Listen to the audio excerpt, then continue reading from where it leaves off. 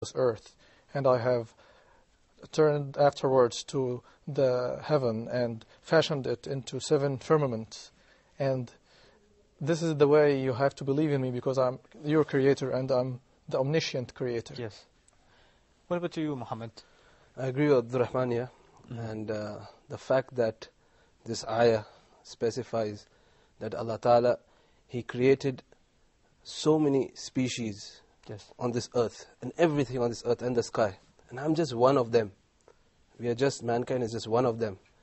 And He created all of this for us. Okay? Tells us that there is a big purpose of us being here. Allah Ta'ala creating us.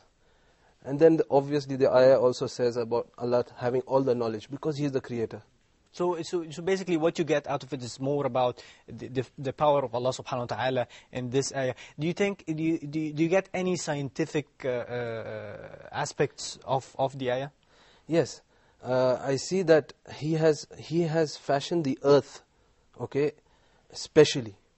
And I see that is slightly, in the whole universe, you see that the earth is different from everything, and our life is different from everything. Yes. And we are at a balance, you know, at a very specific balance. Yes. And that I see that He has mentioned that He has taken pain, and He has done this specially. Yes.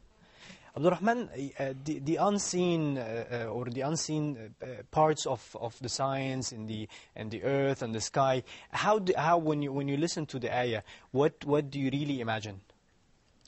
Well, the ayah tells me basically about the sequence of creation. Allah has started with creating the earth, and then He turned to the sky for something, I don't know, maybe Dr. Zaghlol will... This is a very important point that we will have to return to Professor Zaghlol at the beginning, the sequence. Yes. Which is a very important point. You see, this verse actually was misinterpreted by some of the commentators. Some would say, does this mean that the earth was created before the firmament for the sky? Yes. Actually, the creation took place in one go. Because we know with Allah subhanahu wa ta'ala, His word be and it will be. You see.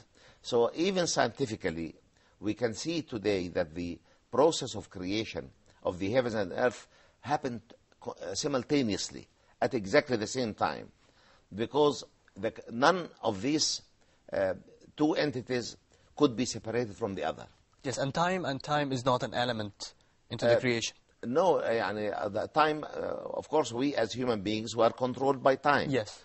But Allah is above time and above space, subhanahu wa ta'ala. Neither time nor space can delimit the identity of Allah subhanahu wa ta'ala. Yes. So He can order things be and it will be. And the beauty in the verse, it emphasizes the fact of creation.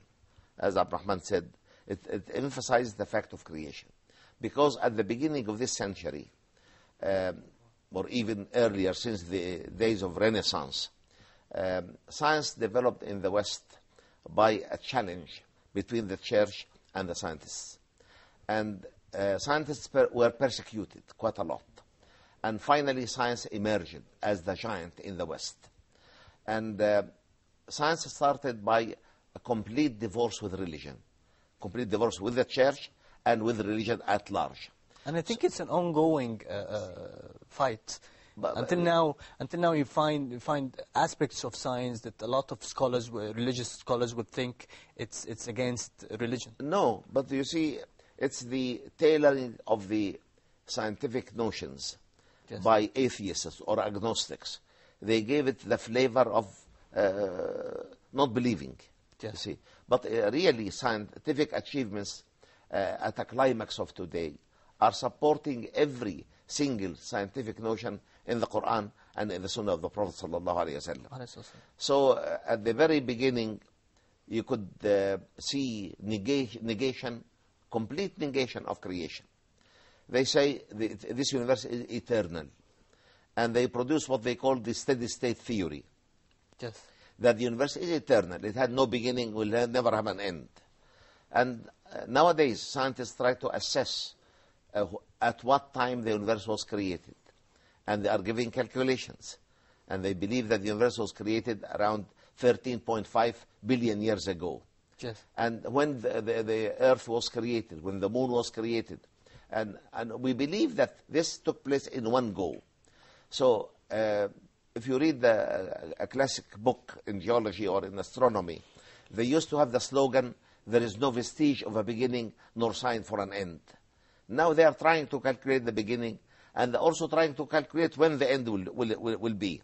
So when the Quran speaks about creation, you see, these latest scientific discoveries substantiate the fact that this universe is not eternal. It had a beginning, and everything with a beginning must have an end.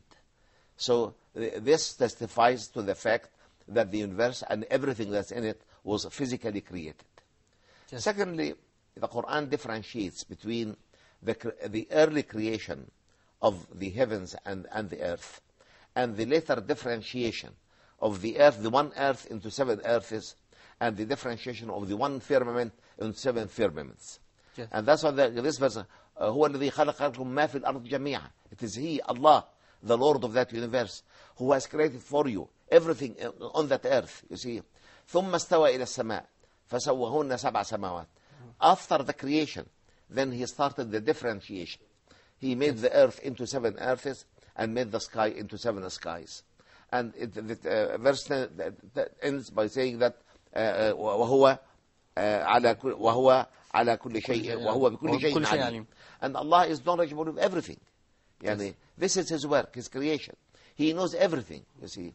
And that's why the beauty here is the emphasis on the fact that everything was created, that everything must have a creator. This creator has to be above his creation. Neither matter nor energy can shape his identity. Neither space nor time can delimit that identity. And this is what we can get out from this beautiful cosmic verse in the Quran. Okay, Professor Zaghlol, we'll take a very short break and return back to explain further into this ayah. So stay tuned.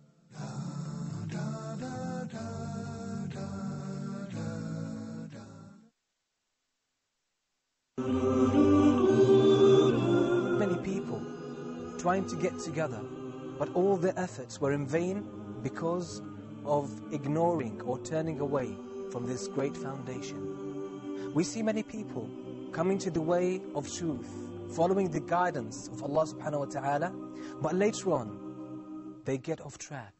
What is the reason behind that? Unity is a result, it's not a cover-up. We have to be united from inside. And Allah made this clear in the Quran when He said, وَأَطِيعُوا اللَّهَ وَأَطِيعُوا الرَّسُولَ.